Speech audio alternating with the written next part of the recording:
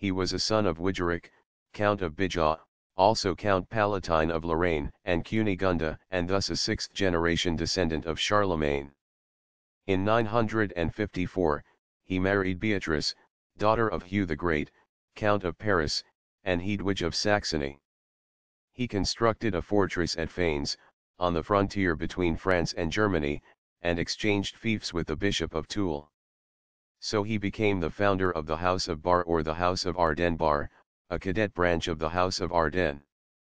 The Duchy of Lorraine was at that time governed by the Archbishop of Cologne, Bruno, who was called the Archduke on account of his dual title. In 959, he, in concert with his brother, the Emperor Otto I, divided the duchy, appointing as margraves, or vice-dukes, one Godfrey in Lower Lorraine and Frederick in Upper Lorraine.